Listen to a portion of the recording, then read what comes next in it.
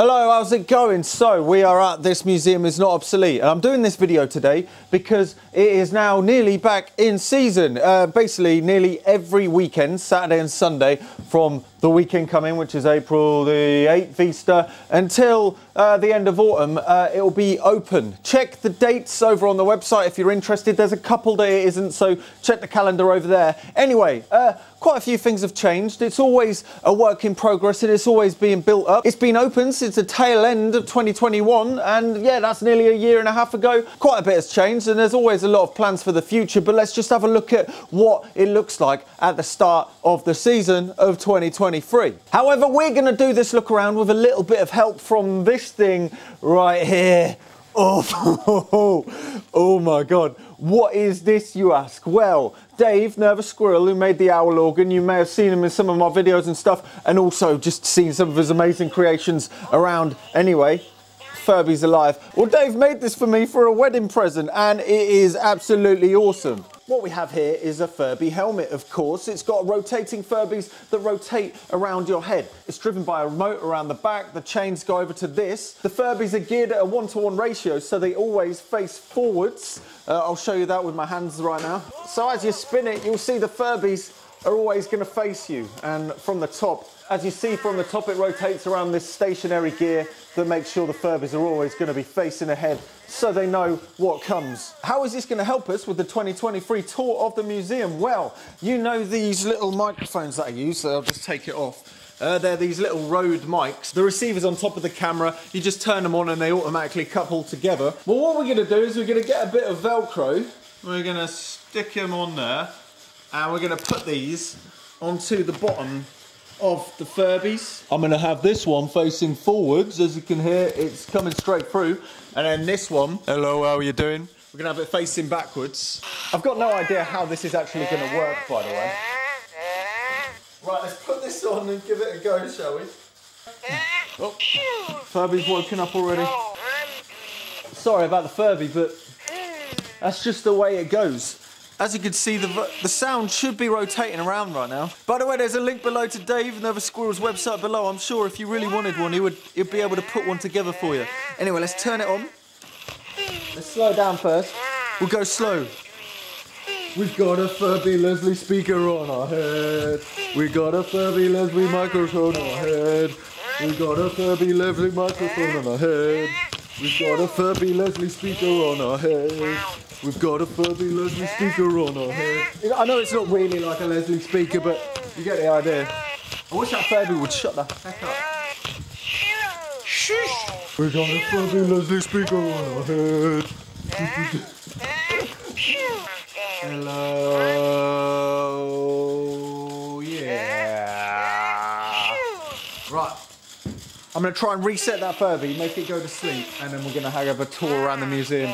We'll wake him up a little bit halfway through. Right, let's start by turning on the visitor counter and getting it to do a visitor count up. Oh no, I'm going to visitor counter up it. One sec. I can't.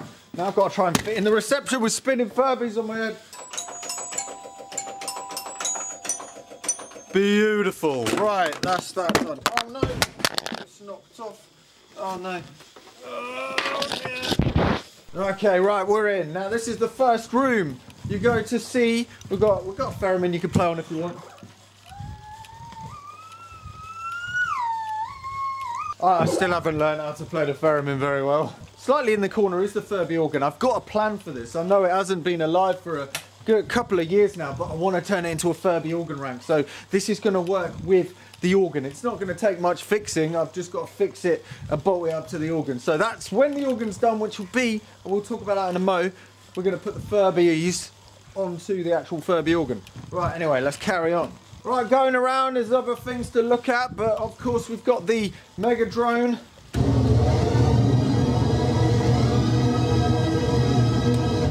Still going strong.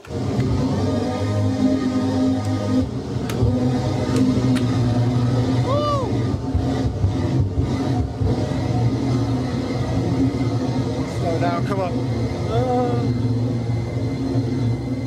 There we go. So that was the Mega Drone, so you can play on that and such. And then there's other things that are wired in around here, including the Santa keyboard. Next to that is the display. It's a display of displays. That's right. You've got Nixie tubes, you've got all the other things, you've got Decatrons. There's a few more coming. We've got some pretty big Nixie tubes. We're going to shove in here and I've got it fixed and soldered. Hopefully this week I'm going to do that. You'll notice there's a couple of empty spots at the bottom. Working on that. There used to be a bunch of Brawl and Cures, but you'll see the Brawl and Cures have moved. So we're going to fill this. Few more light up things and funky displays. Next to that, going around there is a pre-2000s 1930s telephone exchange. This is actually also wired into the main exchange, so you can call other external things. We'll do that in a sec. I'm just going to pull it around here in a minute. Hopefully you can still hear the Furbies. I'm still trying to not knock anything over with the blooming Furbies. So yeah, of course you can use the exchange just to call the other phone that's on the other side. I think it's 265. Oh yeah, hello, how's it going? But then you can also dial the other exchange over there. I think the external number, you type in 9. Yeah, it is over there. And I'm going to try and dial another number. Let's see if I can get another phone to ring in the vicinity. Oh, it's ringing over there. It's over there. It's ringing over there. But I'm going to put this down. So yeah, that's the 1930s exchange. Next to that's a nice T1154 and an R1155. They're not wired in yet, but they've got such nice tactile feels. You would have found these in old aircraft like the Havilland Mosquitoes and Lancaster Bombers. This one's a steel one, so it wasn't actually in an aircraft. The aircraft ones are made of aluminium and the ground ones are made of steel. Ooh. Carrying on the Wurlitz aside, man. It's still going strong. You've got this button and you push it on and it plays for 20 seconds. You get to have a look at it, read a bit of the history, as well as play with a bunch of the other displays. And they all sound absolutely lovely. Continuing on, we end up coming out of that room and going into here, over this area. Over here we've got a bunch of other things. We've got a tape machine with a Tacons Plus for circuit bending the video, with a spectrograph and some LZX video going into this tape machine. I've just knocked it off, but there we go. There's a bunch of other things around here, including omnichords and things that you can play on. And of course, one of the first DIY programmable synthesizers, the SWTPC Cytone, which is pretty funky. It is a bit weird. Over here is a bunch of the other DIY magazine synthesizers. Later on, there's going to be a room that's over there that all of the DIY synthesizers are going to go into, so they're all together. But that'll be a little bit later on in the 2023 season, I think so. But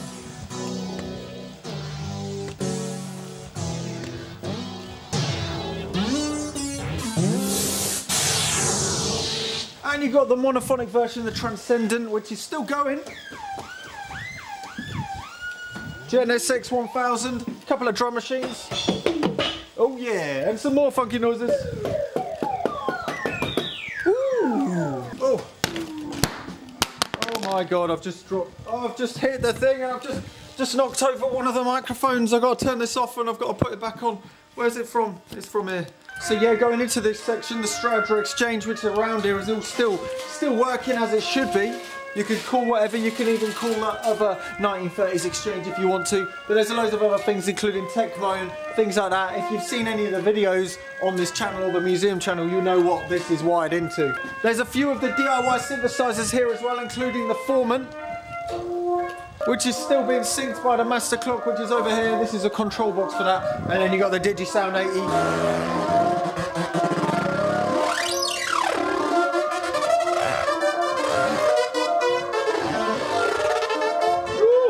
There's some more telecommunication displays with documentation if you want to read into it. And then carrying on, we're going to fix a bunch of stuff over here. Let's keep on going anyway. Let's keep on travelling. Coming out of that room, we end up going back into here. We got the Owl organ over here and we got the Game Boy Mega Machine. If you aren't aware, the Owl organ was made by the same guy that made this, Nervous Squirrel, Dave. And you can play it. You can change the species, of course. Lovely. And next to it on the other side we've got the Game Boy Mega Machine. For some reason the MIDI controller decided to stop working, so I've got to get that fixed in the next few days, but we'll be on it, we'll be on it. So over here there's a bunch more things you can play on, fart boxes.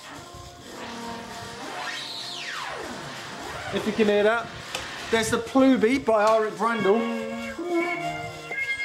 which is an analog synthesizer that you can interact with and see all this gubbins on the inside. Of course, there's a bunch of other synthesizers, including the Korg SQ10, MS10, MS20, these are all wired in.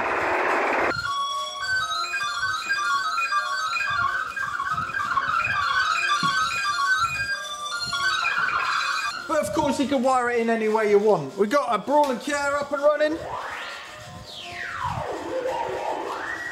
And some other drum machines and whatnot. Let's get that sounding. Got a couple of different modular synthesizers, including Cosmo, the voltage control Billy bass. We've got a modular synthesizer here as well. That's a DIY one.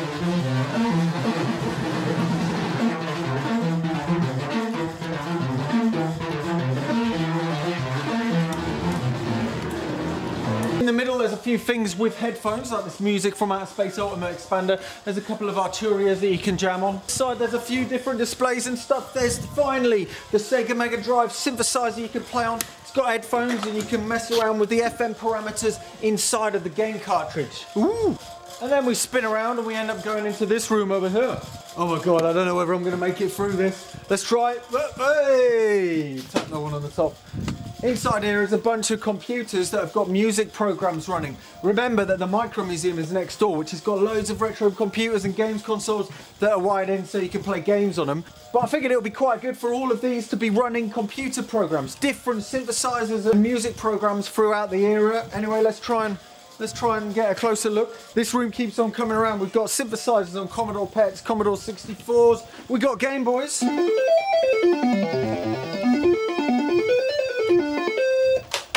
Octamed on the Amiga. Over here we've got a Commodore 64.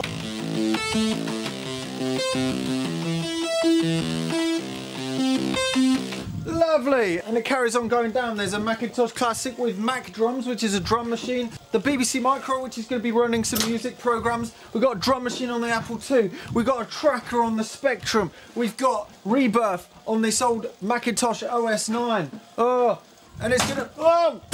There's a Cubase setup down here and it keeps on going, but have a look for yourself. I've got to get out of here before I destroy anything with these Furbies. Let's get out of there and over into here.